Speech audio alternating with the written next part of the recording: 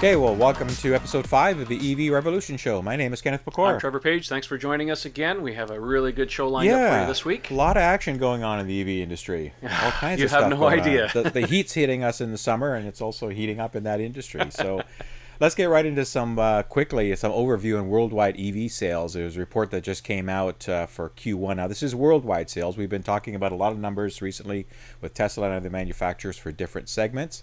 But this is basically just a report that's outlining that overall plug-in deliveries are up 59% year over year, with 66% of them being pure EVs or battery electric vehicles and 34% being plug-in hybrids. It really just, I think, enforces the hockey stick view that we've been talking about for about 2 years now since we started doing these shows.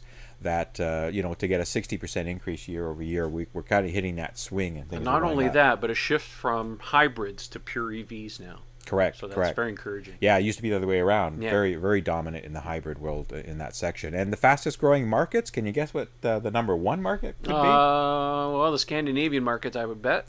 You're very close. Absolutely. Finland's actually the fastest growing market. It's up 144% year over year for Q1.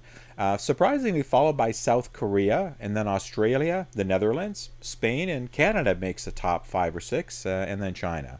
No surprise about China, of course, what they're doing. So you think Norway's not on the list, so you think you're getting some saturation in that market? I think so. I think so. I mean, well, they stopped for a bit. Remember when they changed, I think a year or so ago, some of their VAT stuff, the incentives, and that dramatically halted or slowed down a lot of their EV sales, and then they only recently reenacted that. Yeah, so I think that's part of that trend. But just good to see that things are happening. And you know, speaking of China, there was a tweet that you had sent me some information from Colin. How do you pronounce that last name?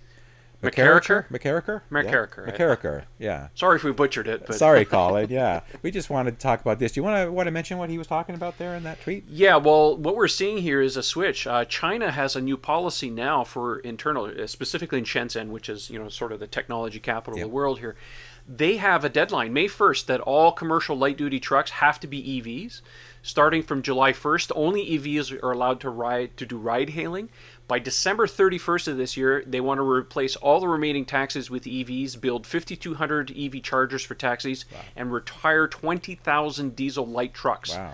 These are city policies, of course, and it's going to really reshape the markets. This is very encouraging. Not just to mention that too, but of course, China's just removed the import tariffs on Teslas.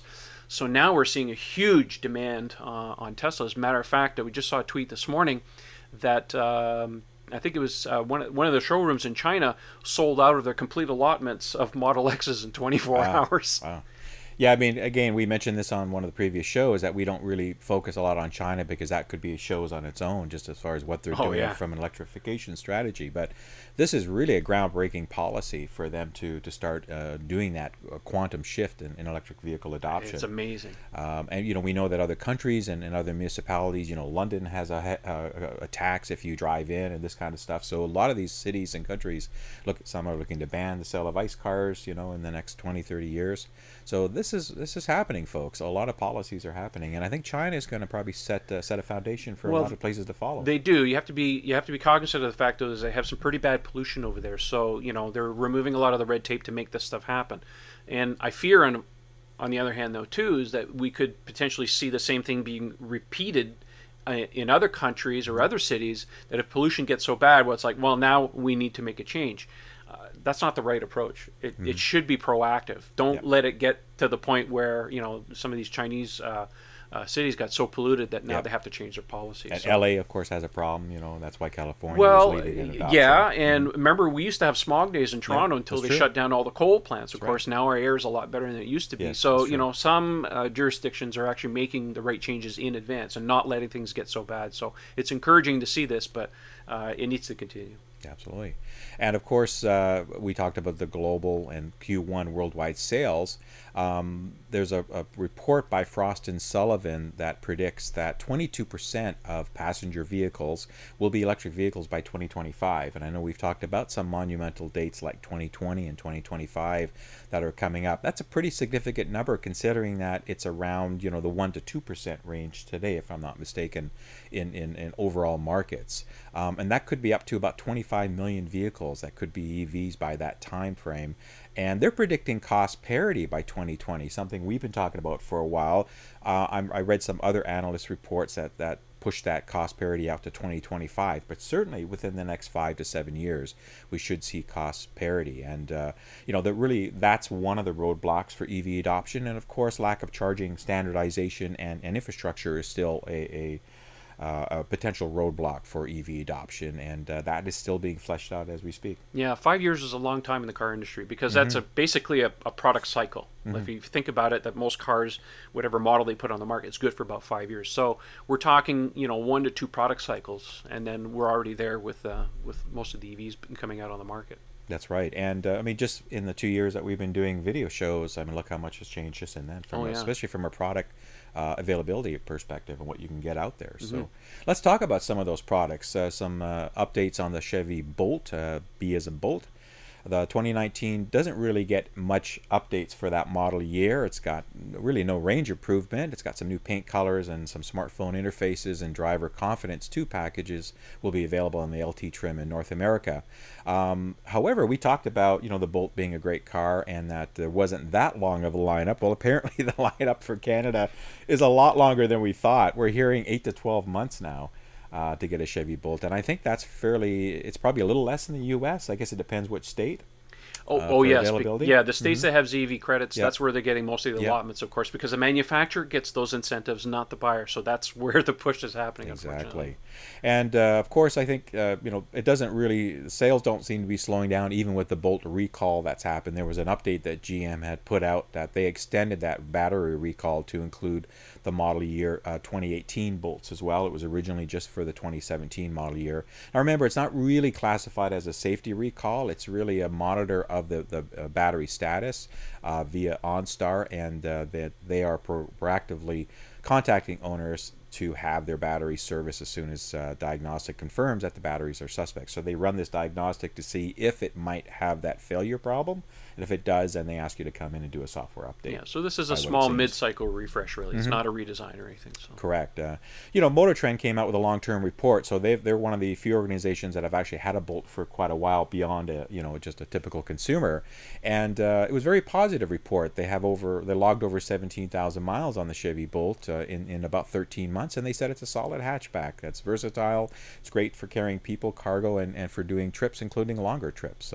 They had some issues with freezing displays, and power steering failed to boot one on some occasions, but they took it in, got a software update, and they've spent $0 on maintenance for that. So again, part of what we say for the EV adoption is when you get an EV, your maintenance costs are much lower because you're not really spending that much. And they like the one pedal driving, similar to Nissan's e-pedal. The Bolt has a one pedal, which we did 2 years ago at the car show. We experienced. Yeah, I was impressed with it too. Yeah, and it was impressed at that time. So so they like that. Have you been on a Bolt recently? No, I have not. I have not. Okay. They're hard to find, that's why. Oh, zing. Exactly. And speaking of hard to find, you know, we haven't really spent a lot of time in the Hyundai Ioniq. We've seen it at the car shows. I took one for a test drive back in February. I don't know if you've taken one. I did. Yes, at the EV Discovery Center. There was a little meetup, and one of the owners showed up, and we went around the block. I like the car. It was nice. It's a decent car. Yeah. The problem is you just can't get them. We talked about this, I think, before, that apparently now the waiting line's even longer for these things because there's a global battery shortage that they have. I don't know if that's particular to Hyundai, because I'm not hearing it impact the other manufacturers. The other manufacturers are claiming it's just more of a production ramp-up issue for them. I think in this case it could have been that Hyundai probably underestimated demand, and they weren't prepared with supply in this case. Yep. So. Yep.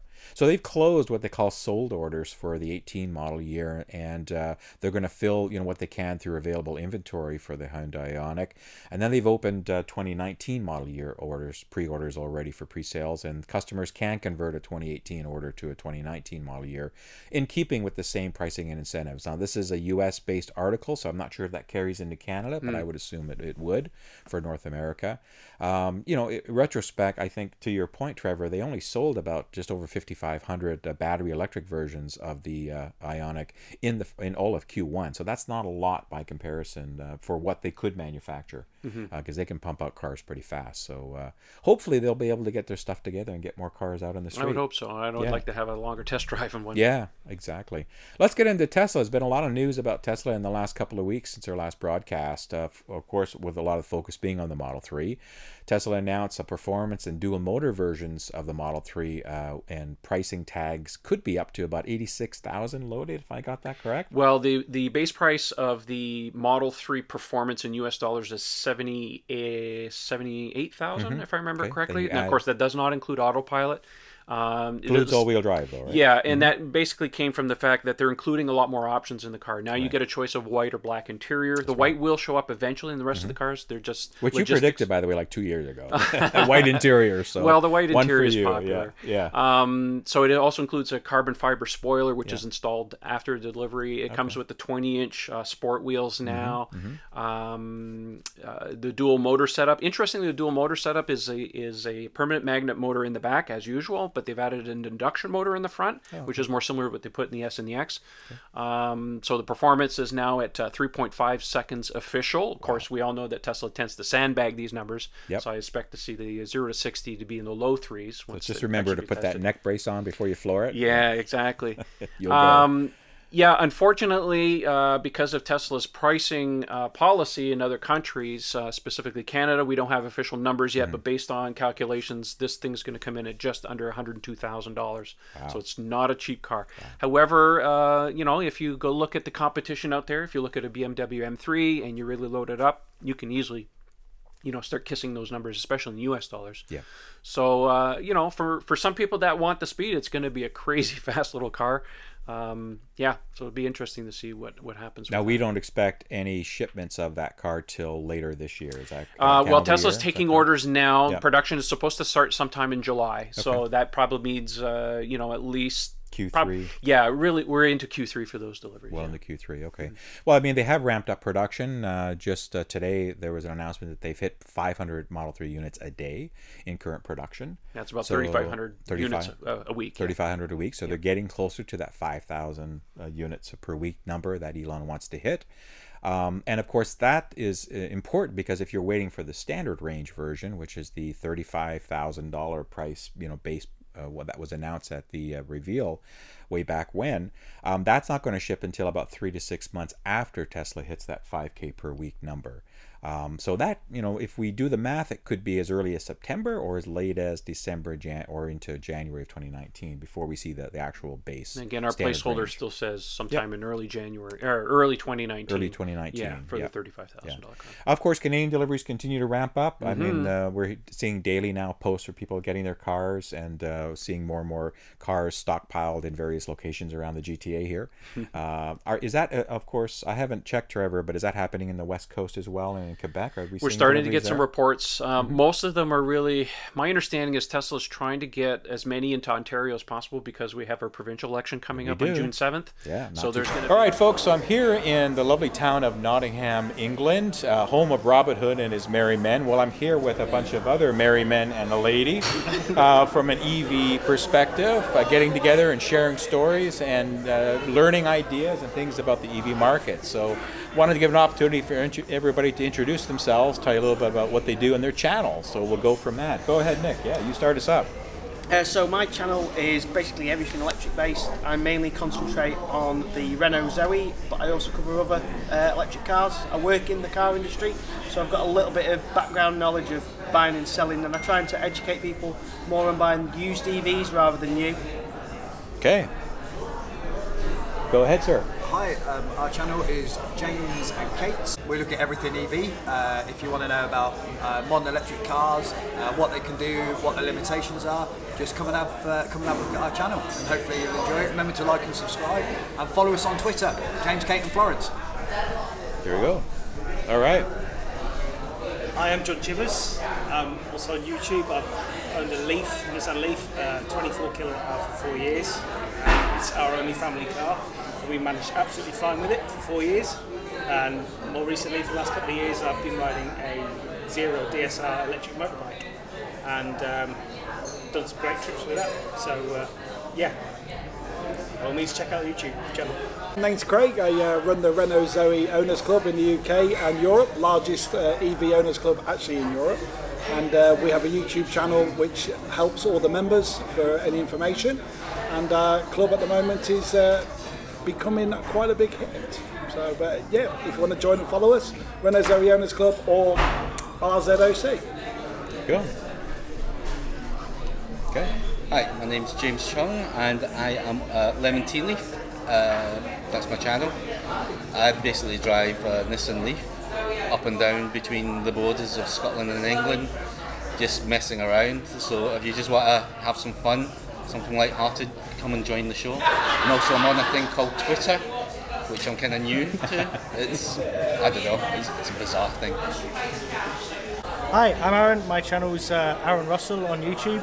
I recently bought a 2018 Nissan Leaf. It's my first EV, but it's also my first car. So kind of an interesting take on things. I'm probably going to be rambling about what I got up to in the car over the next however many years I have it. And it's probably all going to end up on YouTube. Hopefully you'll join me for that journey. Yes, I'll see you on YouTube.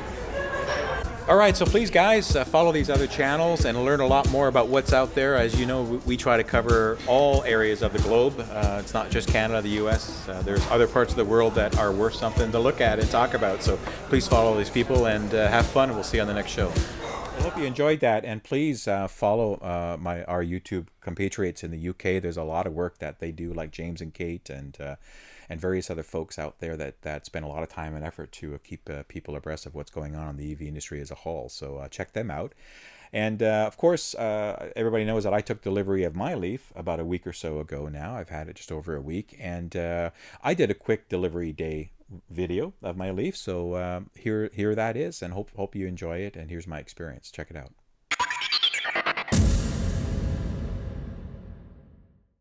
Well, welcome, guys and gals. Thanks for joining me on my special day today, where I go and pick up my 2018 Nissan Leaf, brand new from the dealership. So I'd like you guys to come along and experience a little bit with me. Won't be as exciting, I'm sure, as a Tesla Model 3, but at least you'll get to see a different perspective. Right, folks, one of the things I wanted to do is install a level 2 charger at home in anticipation of my new Leaf, which I'll be picking up shortly. Funny thing is I actually received a Tesla wall charger several months ago, and I was wondering, how can I utilize this wall charger even though I'm getting a Leaf? Well, it turns out there's a device called the Tesla Tap, and we talked about this on a previous show, which will take the end of the Tesla wall mount connector and basically convert it to a J1772 plug, which is a level 2 charging for the Nissan Leaf and many other vehicles that are out there as well. So it'll allow me to charge my Leaf quite easily. This is wired to a 60 amp circuit, so I've got more than enough power, and I've future-proofed it as well in case I ever get another battery electric vehicle, maybe a Tesla in the future, who knows. That's certainly something I'm prepared to think about in the future. So I've got the Tesla wall charger, and I can convert it and use it quite nicely, and it's wired up to the fuse panel nice and safe. I had an inspection done, got my certificate, which means that I can qualify to get half my installation costs that the electrician did back from the Ontario government while the program's still there. So encourage you Ontarians, if you are looking to take delivery of your Model 3 very soon, or other EVs that you're buying, make sure to take advantage of the program and get yourself a level 2 charger for home. Right, just off to Nissan to go pick up the Leaf. My daughter's going to be helping with the filming of the delivery, and my Uncle Johnny's tagging along because he's got nothing better to do today.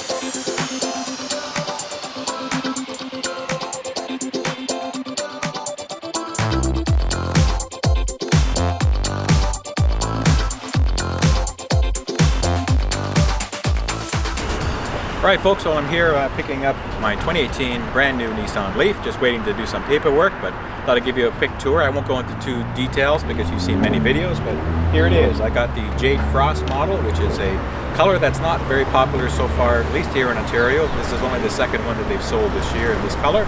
I like it. It changes colors in the different sunlight, and it looks pretty good. So I think, as you know, I got the SL model, which is the fully loaded trim. Comes complete with the leather seats. Open that up.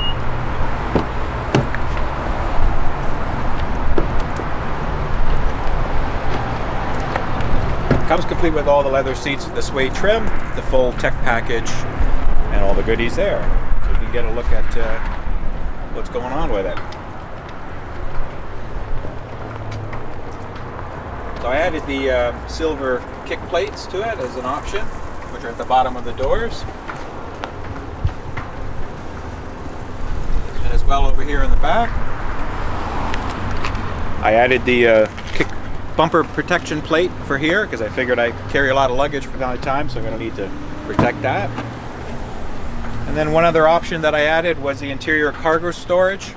Wanted to take advantage of a lot of the little stuff that I carry around and cables, so this gives me that opportunity to do that, where you can compartmentalize things. It's got a deep trunk, so this will let you compartmentalize it, and when you fold the seats flat, it's a nice level floor, and if I want to put my bike in there or something else like that, I have the option to do that. And this is removable as well, so yeah. So I wanted to get just a couple things installed when I picked it up, but that's the Leaf. So now I got to go in and do some paperwork, and actually they were asking me to show them the money, so I got to do that now.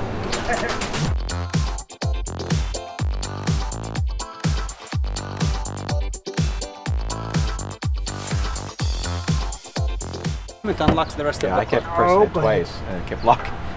Well, if you press it again, depending on the settings you have, it might lock. So exactly. At the other door, when you press the first time, it will unlock that door. Second press, and it unlocks the rest of the car. That's the standard setting that's on the car right now. Okay. Other than that, when you come inside, and I'll let you take a seat. Yep. Show you how that works. Don't mind, start the car for us. So let's go through some of the settings, just make sure you're comfortable before you take off. We're going to go ahead and set your headlights to auto. Yep. So nighttime they'll turn on, during the day they shut off. You don't have to worry about your lights. If you want your fog lights on, that's the button right here. Okay, so just flip the switch. Yep. Steering wheel adjustment is down here. Are you comfortable with this? Yeah, I did it a little earlier. Yep. Perfect. And your seat? Yeah, I did the seat a bit, and then I'll figure it out as it goes. Excellent. This right here is your heated steering wheel in the winter time. Click and it turns on. Yep. The next to it, the one with the steering, that's your lane assist. So that's the ProPilot on the car.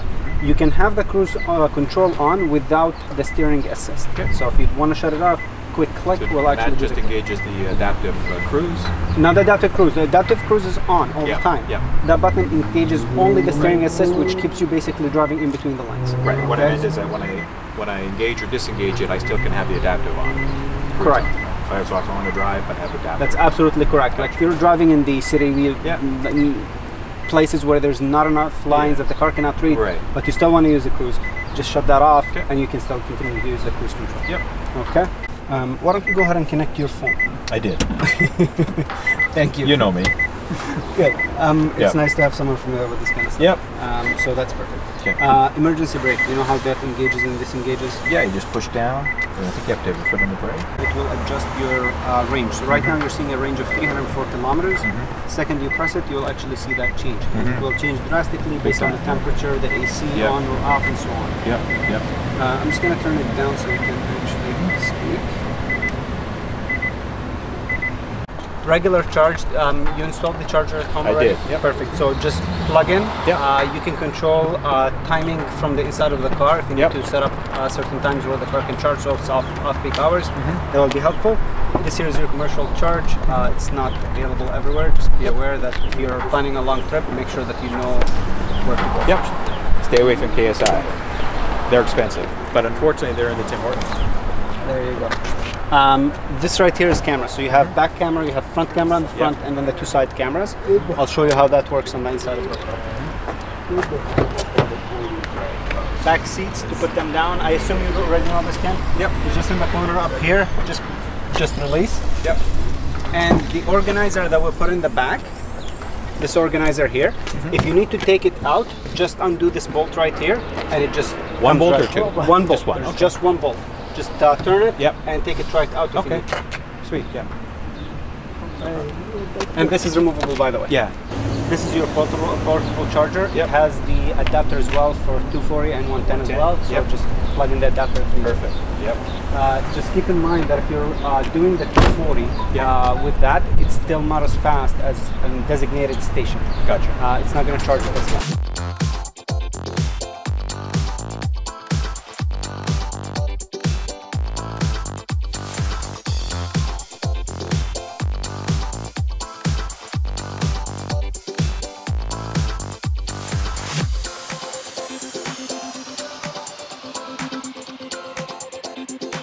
Gone all through all the stuff with Eddie. He's explained all the features and functions like he's had to, and now it's time to get the keys and get going home. So Eddie, it's been a pleasure dealing with you and also Nissan. Appreciate it very much. Just let me know. Certainly. All right. Keys and enjoy the car. Ooh, revolution starts, my friends.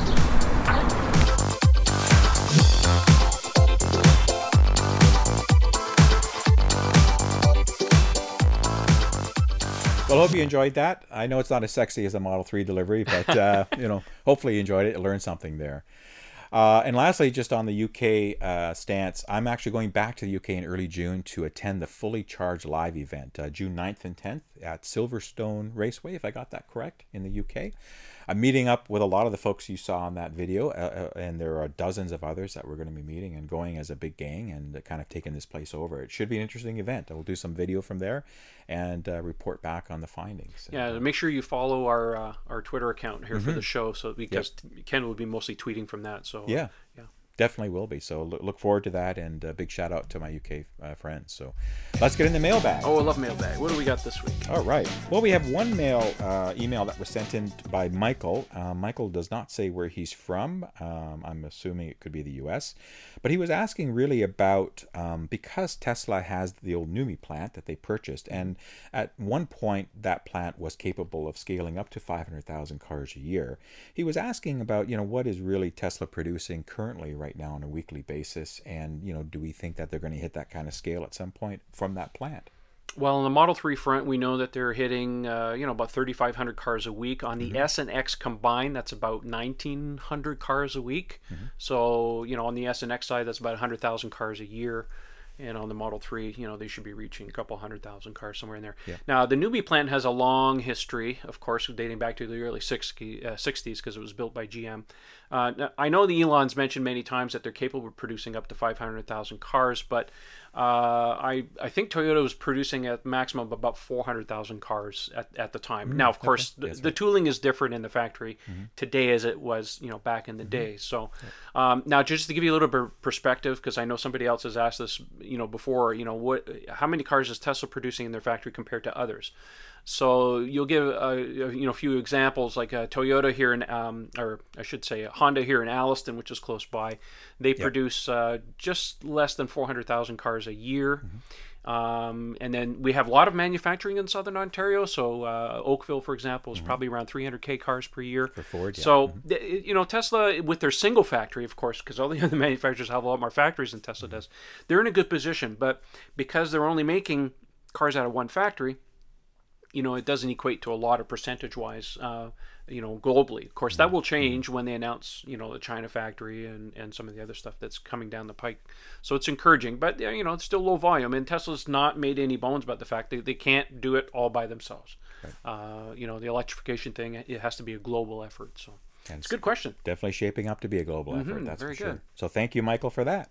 And don't forget, by the way, if you would like, feel free to send in your mailbag questions via, you know, an auto recording on your phone or your computer and stuff, and we can play it live on the show if you'd like. So feel free to do that. For sure. And that's really it for the show for this couple of week gap here. There's a lot of information that we will continue to monitor and report on our next show. Of course, as Trevor said, you can email us at evrevolutionshow@gmail.com.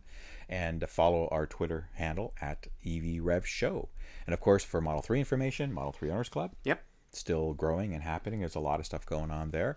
And don't forget, please subscribe to this YouTube channels, to both YouTube channels. And how can they do Patreon as well? Well, the easiest way right now to reach us out until we set up a new account is patreon.com/Model 3 Owners Club, and all of the proceeds, and we really appreciate all of our supporters, really keep the show going. So appreciate if you take a look at that. If you feel like pledging a little bit every month, it goes a long ways. We really appreciate that. Yeah, you know, things that we do, we continue to upgrade our gear. I mean, some of the trips that we go on, we out of pocket these ourselves, folks. So anything to help offset those costs is a big consideration. We appreciate that. Well, that's it for this episode of the EV Revolution Show. Thanks for joining in. And we'll catch you in the next one. Thanks for watching. Take care. Bye-bye.